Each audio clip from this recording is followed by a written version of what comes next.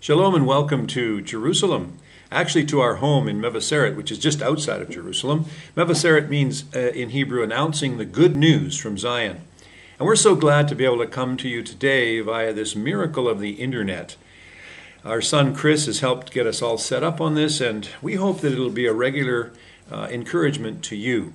My desire is to give you the big picture. You know, we get caught up with all the nitty-gritties of life and all the pains and problems and trying to pay the bills and, difficulties, illnesses, challenges.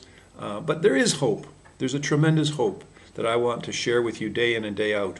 A friend of mine, Dave Balsiger, he's a wonderful producer of TV programs in the United States, did a study. He did a poll, and he found that in the United States, people that they polled wanted to see on television. He asked them, what do you want to see? And they answered, and they said, we want to see something to do about what will the future bring.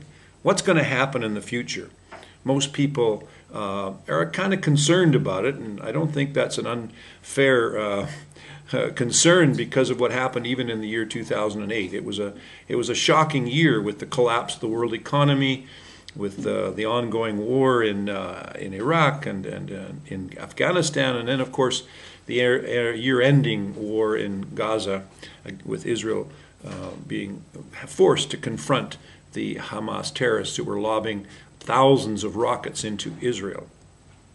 Now we've just witnessed the inauguration of President Barack Obama, and it was a wonderful event. We were sitting around here as a family last night, and we were really tremendously encouraged to hear him speak about his hopes and aspirations as the 44th President of the United States. He wants to change the world. He wants to, hopefully address the issues of peace. He wants to address the issues of the environment.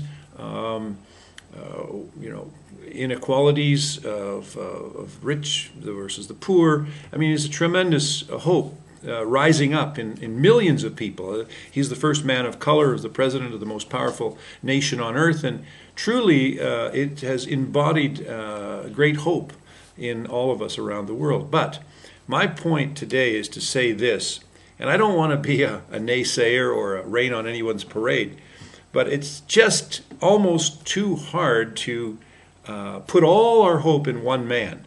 In fact, the Bible tells us that this is a dangerous thing to do, that we're not to, put our hope in man. But actually, it says in Scripture that our hope is in the Lord, and that He is our hope, and that the Messiah is our hope and glory, and He is coming. He is known as the Prince of Peace, and so He's coming to bring peace on earth.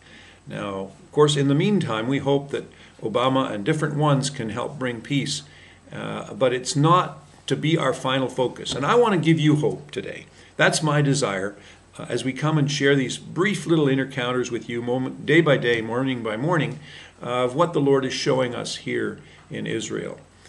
Our government is going to be elected again on February the 11th, and we're hopeful that we can get a kind of a government that will also move ahead in the areas of peace. But it's a warning. We have to only look to the Lord for ultimate peace and ultimate solution of conflict between men on this planet.